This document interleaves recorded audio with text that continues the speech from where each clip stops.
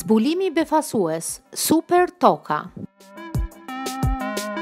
Në yjësinë e Luanit, 111 vite dritë larg, 2 simotra të tokës orbitojnë përreth një ylli xhuxh më të vogël dhe më të ftohtë se Dielli. Një nga këto planete ka kushte për të mbajtur ujë në sipërfaqe.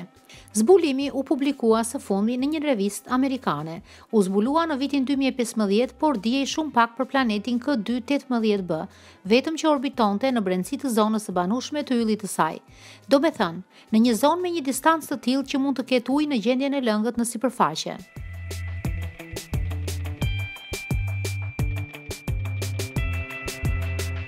Ka ndalë të dhëna të reja si planeti ka një masë më të madhe se toka dhe për karakteristikat e saj, shkencëtarët formuluan 2 hipoteza. E para, kjo supertok mund të ketë një sipërfaqe shkëmbore dhe ujë në gjendje të lëngshme, dhe hipoteza e dytë mund të jetë e mbuluar nga një shtresë e trash akulli. Me të dhënat që kemi, nuk mund të dallojmë cilën nga të dyjat hipotezat, u shpreh Cloutier.